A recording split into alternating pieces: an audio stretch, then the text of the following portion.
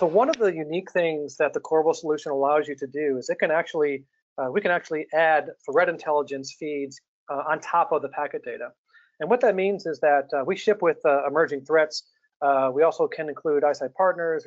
We can also include any STIX or taxi compliant feed out there. What this does is it turns that packet analytic data into indicators. I can actually begin to understand those patterns in my data center, the threats of those patterns, and then what we do is we put a score on those indicators, and I get this view, which gives me the highest risk user authentication that's happening inside of my data center. I also get the highest risk host in the data center itself. So I can see infected servers, infected entities within that data center.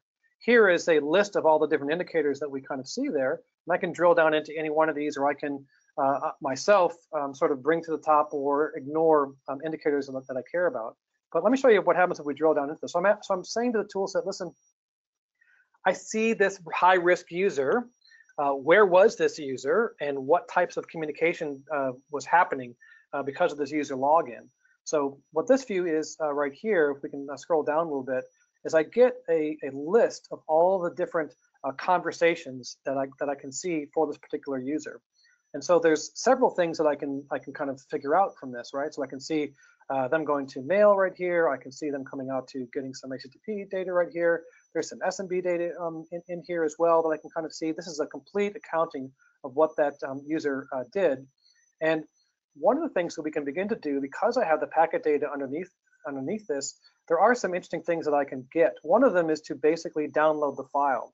So artifact extraction, I can actually download the file that person was downloading.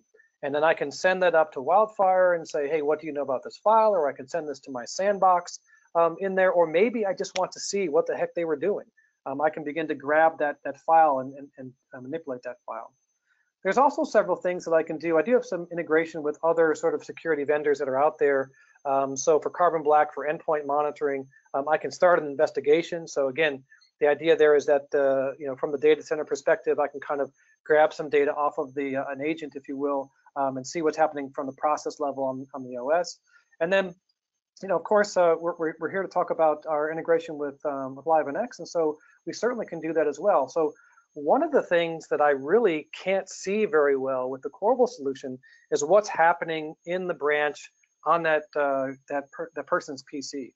So if, for example, malware was infected on somebody's laptop in a branch location, for example, and that malware was connecting through the internet out to China or Russia or some other sort of known threat, I don't necessarily see that. So I need to rely on LiveAction to sort of complete the picture, if you will, and tell me what's happening in those views.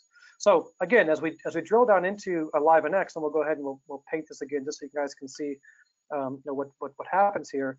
I get a topology view, right, of the connected flows and things that person is talking out into. Now, I might want to do a couple of different things here instead of just sort of looking at the traffic itself. So I might want to actually begin to sort of walk, if you will, this tree and be able to see exactly who's connected to what. So for example, if I'm looking at this and I'm looking at, for example, this Outlook web service, maybe the malware did come from an email, an email that came down to their desktop, or maybe there is an SSH session in here that I see connecting out to a server that really shouldn't have in there.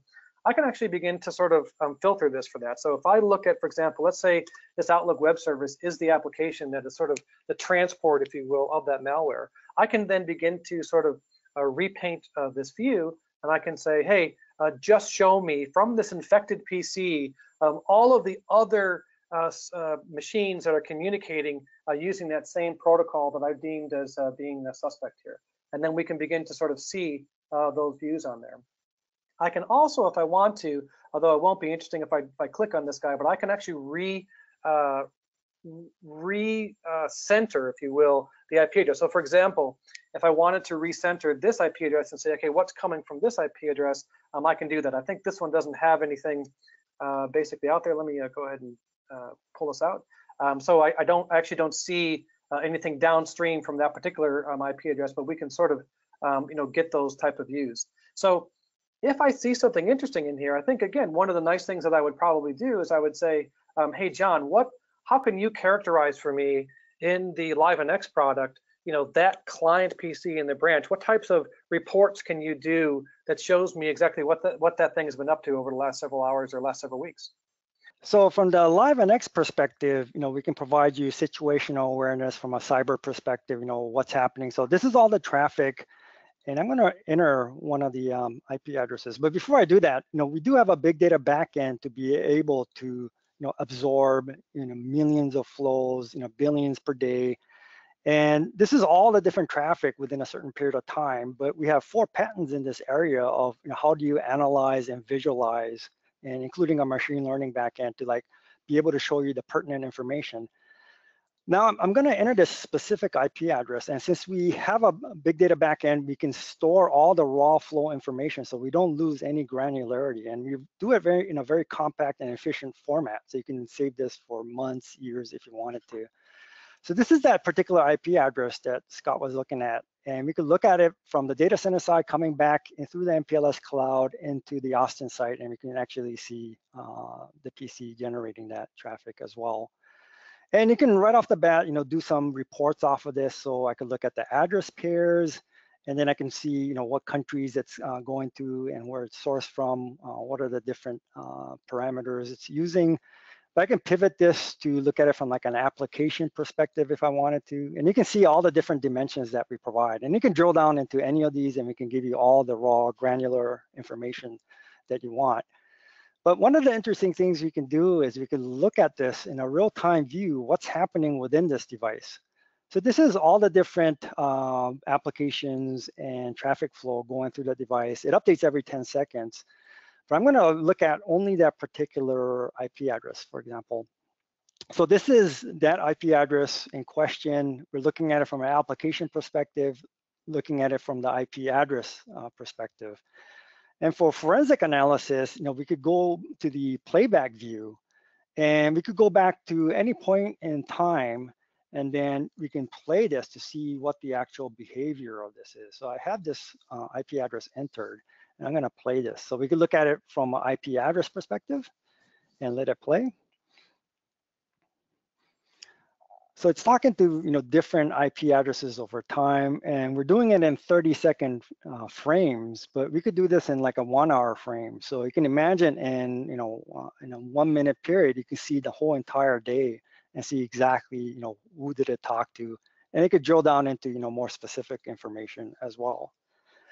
And then if you, for incident response perspective, if there is nefarious traffic and you needed to do some type of action, we provide the capability to create ACLs right off of the device as well. So if you wanted to block this on the firewall rules or ACL rules at the edge device, we can insert that in.